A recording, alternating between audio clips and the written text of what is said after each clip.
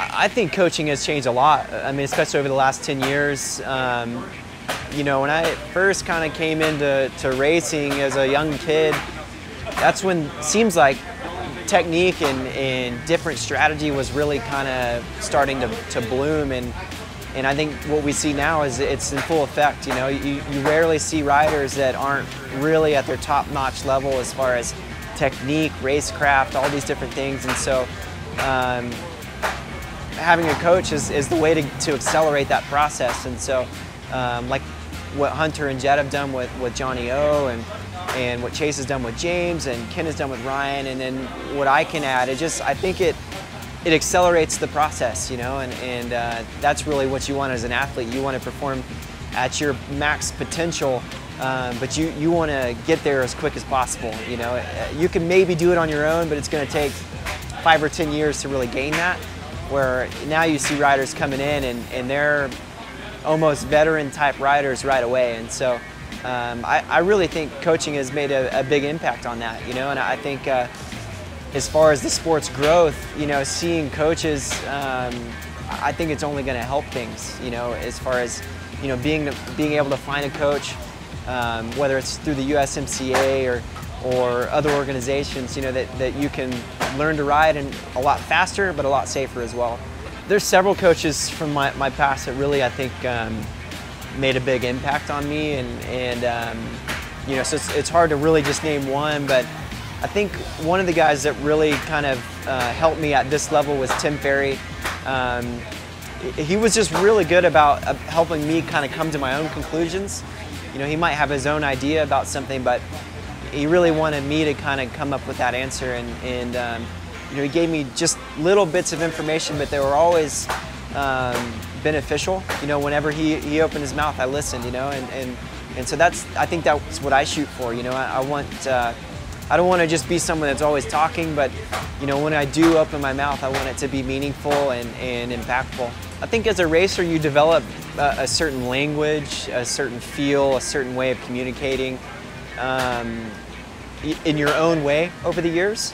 And so I think the hardest thing for me is understanding each rider's own way of doing that. And so it's been a learning process for me of trying to make sense of that. You know, in the beginning I tried to, I think, really try to bring my own ideas and language and way of communicating in, where now I'm just trying to observe and try to incorporate everyone's thoughts and ideas. And I think that's been a little bit of a revelation for me, and just understanding that each rider is different and just trying to leverage what they need most. I try not to give them too much information. You know, there's already so much happening on race day, you know, especially whenever we're not dealing with COVID type races. I mean, you've got autograph signings and debriefs and, you know, 3 different practices, and, you know, information coming in from all the kinds of different places. And so, you know, I just try to give them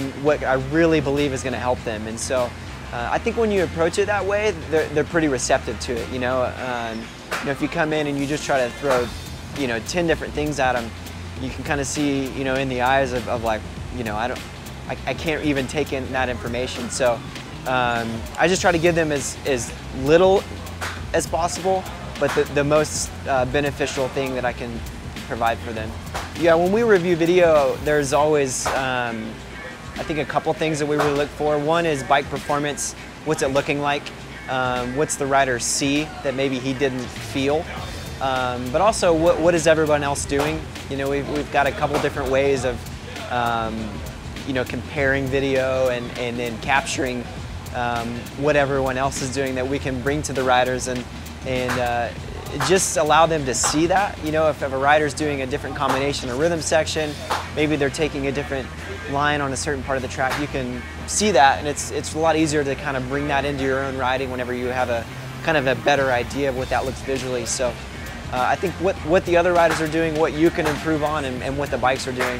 You know, for me, being at the races, I just try to bring my experience. You know, a lot of these guys have coaches that they already bring to the table. The Lawrences, you know, they have Johnny O, who, I mean, man, is like a legend, you know.